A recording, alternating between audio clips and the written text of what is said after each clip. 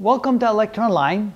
Now it's time to start looking at the internal forces on a truss. And here we have a simple truss, so it should not be that hard to figure this out. We have the 4 joints, 1, 2, 3, and 4, and we have the 5 members. Also notice that the angles that the members make are very important. Those translate into the diagrams where we draw our forces. Those angles do indicate the direction of the forces.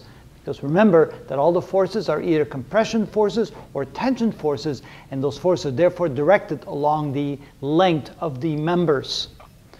Remember that we put a load on here, so we know that this joint has a force in this direction, force of the load. That force will translate to this member right here. It'll pull down on the member in this direction, and this member will pull down on the joint this way right here. Those forces, the load, then translates onto the member, translates onto the joint. We know that this member now must be under tension because it's being pulled in this direction, and since this member pulls on this joint, the joint pulls back on the member this way. You can see that this member is now under tension, which means that this member pulls on this joint, pulling it upward, so there's a force in this direction. Next, we know that these 2 beams are under compression. They're being pushed together like this. So we have a force going this way, a force in this direction, a force in this direction, and a force in this direction. It is the compression forces on these 2 beams that keeps the joint from moving downward, which means that the beams push back against the joint in this direction and in this direction. So it's these 2 forces that are preventing the joint from moving downward. Next, we look at the bottom right here.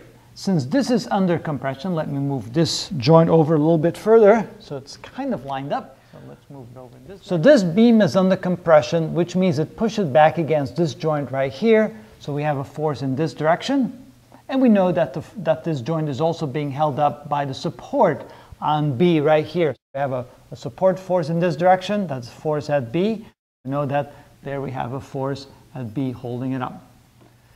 Here, the same direction, this is under compression, so we know that this beam is pushing against this joint in this direction, and we know that it upholds a force at some angle. Let's say call this force at A, and then if we subdivide this force into the vertical and horizontal components, we know that we have a vertical component right here, which is the force at A in the Y direction, and we have a force pushing this way, force at B in the X direction. Notice that we have forces of these 2 beams pushing against the joints in that direction, which places these 2 beams under tension. These 2 members right here prevent these 2 joints from moving outward, which means that this beam pulls on this joint in this direction, and this beam pulls on this joint in this direction, which places these 2 beams under tension, like this and like this. And if these 2 beams are under tension, that means they're being pulled by this joint in this direction and being pulled in this joint by this direction, which means that these 2 members pull on this joint, and therefore they feel a force in that direction and a force in that direction. And now I think we have identified all of the various forces on each joint and on each member of this particular truss. That's an example of how we go through a truss to determine the direction of all the forces. The next step would be to go ahead and take a look at each one of these joints and determine the total sum of the forces, knowing that the sum of the forces in both the X and the Y direction must add up to 0.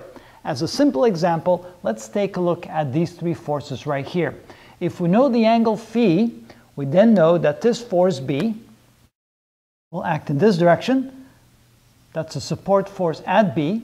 We also know that we have a force right here pulling from the joint because of this member right here, and then we have a force in this direction.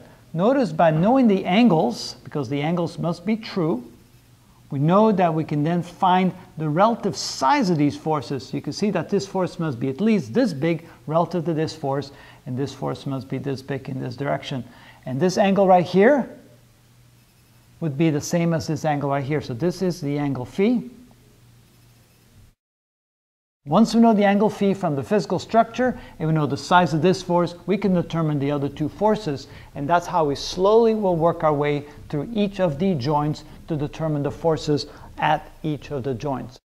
That's the general methodology that we're going to follow.